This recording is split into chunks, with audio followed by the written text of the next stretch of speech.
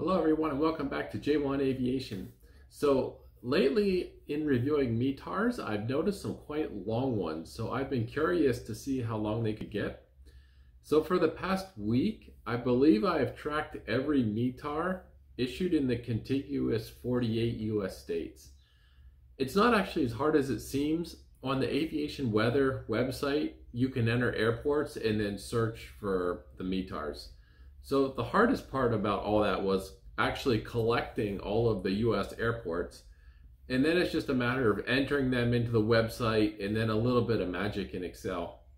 So after about 400,000 rows of text in Excel, I think I found the longest one for the past week.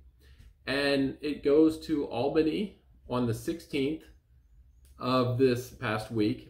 And it was 225 characters long, so that includes spaces. So let's take a look at it and review it and see what all it had. So here you go. Starting to review it. Albany, the identifier. This was on the 16th at 20:51 Zulu, so that's 4:51 p.m. East Coast time here. The wind was 250 at 11 knots. Visibility was 3 statute miles. RVR for runway 1 was 5,500, variable greater than 6,000 feet. And the weather at the time was a thunderstorm and light rain. Scattered clouds at 2,500 feet. A broken layer at 4,300 feet with cumulonimbus clouds. And overcast at 9,000. Temperature was 18, dew point 15, and the altimeter 29.50. So that's the main part of the METAR. And then you get into the remarks, which is really what adds length to some of these reports.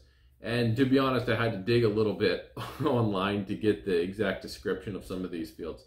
So A02 means it's an automated station with a precipitation discriminator. And then you have the peak winds.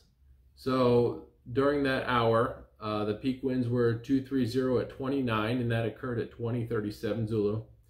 There was a wind shift at 2019 Zulu, so 4:19 p.m. Surface visibility was 7 statute miles. There was lightning distant in all quadrants around the airport. The sea level pressure was 999.0. The thunderstorm began at 9 minutes after the hour. There is frequent lightning in cloud and cloud to ground from north to overhead to southeast. The thunderstorm is north to overhead to southeast, moving northeast.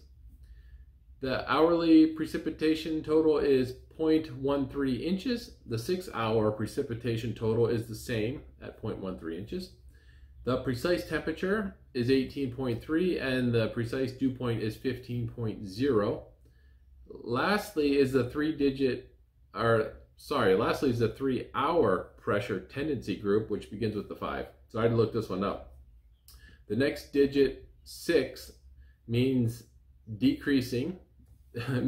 So the last digit 6 means pressure has been decreasing, then steady, or decreasing, then decreasing some more. And the last 3 digits of 006 means the pressure has gone down 0.6 hectopascals. So there you go, the longest METAR in the 48 contiguous states this past week at 225 characters. Taking second place with the silver medal was CVG Cincinnati on the 20th, and third place this past week was Wichita on the 18th at 221 characters. So that was kind of interesting exercise to run through for me. I might follow it again this coming week and just see if anything interesting happens. So thanks everyone for riding along today. We hope you join us on a future flight, and thanks for flying J1 Aviation.